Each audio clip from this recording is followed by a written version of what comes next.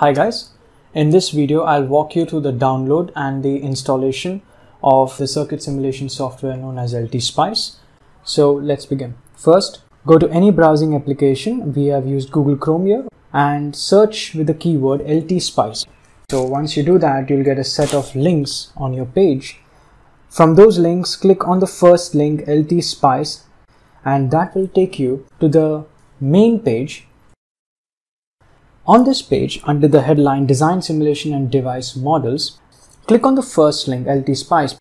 Now, once you do that, it will guide you to the LTSpice section. Click on Download LTSpice for Windows 7, 8 and 10. Once you click on the link, a pop-up will come.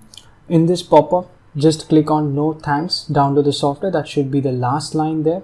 And once you do that, the software installation should begin.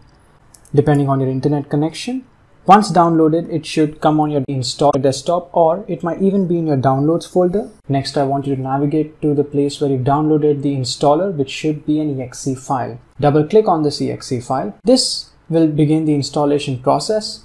The first window that will come in front of you is the license agreement and disclaimer window. Simply accept the license by clicking on the accept button in the center.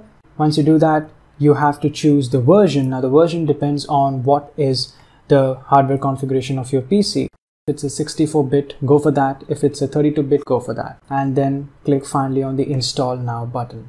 Once you click on the Install Now button, you can see the progress of the installation below that. Once LTSpice gets installed, you will see a pop-up window that tells you LTSpice 17 has been successfully installed. Click OK.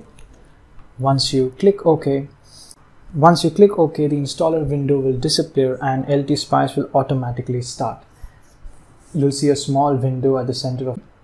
It will show you the percentage progress in starting the software, and in a few seconds LTSpice should open a new window live on your screen. So we have successfully downloaded and installed LTSpice on your computing system. Thank you.